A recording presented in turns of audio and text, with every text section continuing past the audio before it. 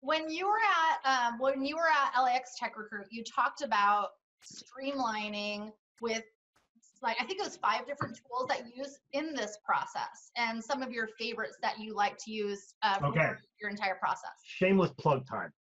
Go ahead. I have a book. In this book is the sourcing lifecycle, as well as a lot of things we're talking about. In the very back is a list at the time when this book was published of my top tools. In every category of tool there is. $12.99 on Amazon, by the way. If between now and the end of March, 50 copies of my book get sold, I'm going to release a URL that's going to give 3 URLs that's going to give everybody access to hundreds of tools, sites, and toys categorized that will pretty much make it to where if I should never hear a question about what tool can do this, because they're all there. There are hundreds of tools. There's over 800 custom search engines in one of these. There's over 600 search engines in another page. And then the final page that I'm working on still is going to have somewhere in the neighborhood of about 1,000 sites, tools, and stuff, all for recruiting and sourcing. So, but 50 copies got to be bought by then. And that's only because it's taken me months to put all this together. Where can we buy your book? And Amazon. mention the name because it's a podcast. You can go to Amazon.com. It's the Book of Recruiting to Costa Style, written by me, edited by Derek Zeller, who's another really, really, really, really good person. Let me show what I'm talking about. What you're seeing right now, and just get a still shot and whatever, and add it, is something called a start.me page, which is basically nothing more than a web browser start page. So basically now you open a web browser and there's a start page there. Well, this particular thing allows you to create your own and manipulate it. And what you see here is called Dean's SSAR, which stands for Staffing, Sourcing, and Recruiting. And you've got roughly somewhere in the neighborhood of close to 1,000 different things here that you as a sourcing recruiter would need. As an example, you have YouTube pages to follow. You have people to follow sites. You have social places to go to search social sites such as Periscope and Classmates and Vimeo. Then you have things like email finding and phone number finding tools, about a good 80 of them. Scraping tools to scrape information off sites. Tools to find people and things. Chrome extensions to help make Chrome better and make your experience better. Searching, tools and sites to search for people, to search for resumes, whatever you want. And LinkedIn specific tools, Facebook specific tools, tools to translate, so from one language to another. Cheat sheets about different things like different Boolean operators and stuff. Ways to find phone numbers, GitHub searches, security stuff, so you don't have to worry about getting a virus or anything while you're using these types of tools. Just so much, and I'm not done, just so much stuff here. Literally, this will be a one-stop shop. Everything you need to source will be here. Now, that doesn't mean that there aren't some things not here. I'm sure there is. I'm not covering every single solitary thing out there, but you would be able to find almost everything you want here. There are ATS CRMs that are listed here. Not all of them that are out there, because Lord knows there's hundreds, but there's some of the ones that I like. And there's actually a list to go where you can see all the ATS and CRMs out there. I chose not to add each one individually. Sites to go to create Boolean strings, to validate emails, to do literally anything you can imagine is all sitting here in one location. And everything that's on there is all legitimate and good to go. And I will be maintaining it, which means I'll be testing, make sure the URLs are still good. If they're not, I'll get rid of them. If something new comes up, I'll add it. If somebody else finds something they want added, they can email to me and I'll check it out. If it looks good, and I'll add it. But you're looking at hundreds upon hundreds of tools. So there should be no more Facebook. Can you tell me what tool can help me find an email? Yeah, pick one of these 80 and go for it. You know what would be helpful on, okay, so I'm looking at your, all your tools, and I'm just thinking about my bookmarks page, and this absolutely puts it to shame, because I have like all these bookmarks and all these different topics and what have you. And so this must have taken you years to compile. You mean bookmarks like all those? I have over 600 bookmarks. Wow. So But this, I hardly use it anymore. I use this now. if you had on here a map of, if you choose in this category, this applicant tracking system, and coupled it with this tool and this tool, then like a process, almost like a, you know, like a tech stack. If you had recommended tech stacks, because oftentimes if you get one tool, then you don't need to use another. Like if you got an ATS that had a CRM in it, you know, like you're seeing those like Alexo, for example, then you won't need a separate CRM, you know. So here's the deal. Number Okay. one, what you're asking for would take me forever. You did it on stage. Yeah, but you got to understand, given the constant changing technology landscape, it'd be tough. But what you're asking for, number one, is in my book. But besides being in my book, if you go on here somewhere, I believe there's a blogs section. In that blog section is a link to my blog.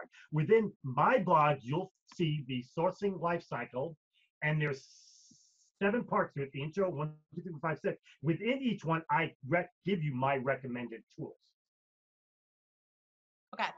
And the reason I won't do it more formally than that is because my recommended list of tools has changed and constantly changes. It has to. Well, as an example, just today, I had this one tool I liked that allowed me to scroll to the bottom of an infinite scroll thing. I could just keep pushing it and it would scroll, which saved me about 4 seconds from having to use the little sidebar and pull it down and wait in sidebar. Okay. I've since then found one that's automatic where I can actually just say push, go to the bottom, and it just does it for me. It just boom, boom, boom, boom, boom, boom, boom. And when I get to the bottom, it stops. If I get far enough, I want to stop, I can stop. I don't have to push any buttons. So just today, my tools have already changed. My top tools have already changed. I see. I do have a preferred stack based on US, Canada, and then international. And a lot of those are the same. And I've outlined them in a blog post on my blog, which you can find through this page. So it's there. And your blog post, again, being Search Authority. Well, no, in this case, you're looking at no, that's my webpage. My blog is in recruiting blogs. Just go to recruiting blogs and look at my name. Or you can go right here, like I said, on this page. And now I'm going to tell you a little secret. There's a lot here. You know how I do it? I do a Control F, and then I look up the word blog. And I just keep there. All the blogs are right here. They're at the bottom. So that made it simple. I found all the blogs right here. See this? Blogs to follow. And this one right here says Recruiting Blogs, Dean DaCosta. I open it, search, and I can get everything I need. Recruitingblogs.com, Dean DaCosta. No, it's recruitingblogs.com/profile/Dean DaCosta. Okay. Is what it says here. And that gets you to my page. So you were going to release that URL with all that information. You're saying, well, it's not when you sell 50 books between now, yesterday and the end of March. But it's not just this one, and this is why it's important you guys realize it's not just this one. Yes. I'm also going to be releasing this one, which has got over 800 custom search engines ready to go that could search literally anything and anywhere. I think it's 800, it might be 600.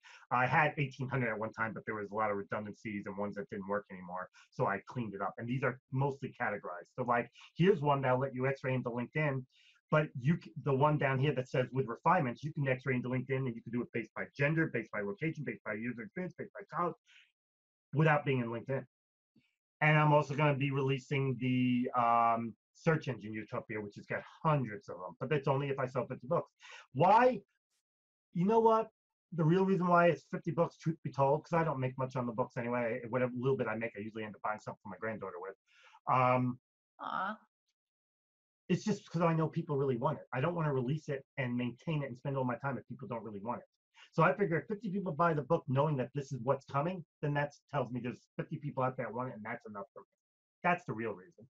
Not because of anything else, just because I spent a lot of time putting this CSE. I've been working on this CSE one since September. And I only just got done with it 2 weeks ago. This SSAR one I've been working on since November, and I should have it done by the end of this month. Now, The search engine one only took me a month to put together, so that was the easy one. And this is basically what it is. I'm going to it right now.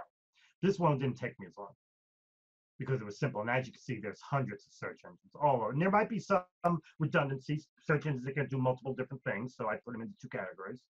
I have another one, which is an OSINT page, but I'm not going to release that until after I do my book, so that recruiters understand what OSINT is and what they should do, what they shouldn't do. Otherwise, it'd be kind of like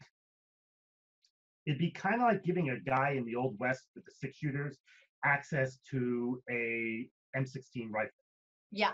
Not smart.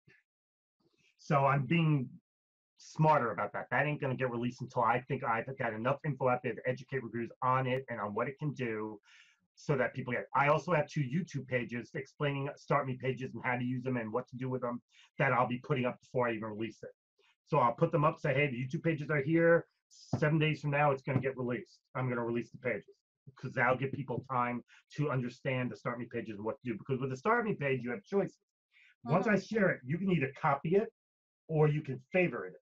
If you copy it, you're going to get a copy of the page. You're going to be able to delete things, add things, change things, do whatever you want. The problem is you won't get the updates I make. If you favorite, you can use all the stuff, but you can't delete things or add things, but you'll get any updates I make. So if I add tools or take away tools, you'll get them. So that's why it's important you decide which way you want to go. I actually, interestingly enough, some of these pages up here are not mine. They're other people's that I liked. I actually was smart. I created one version of this under one email address that was all me making copies of pages and then my own pages. And then I made another under another email, which was me favoring those same pages I copied.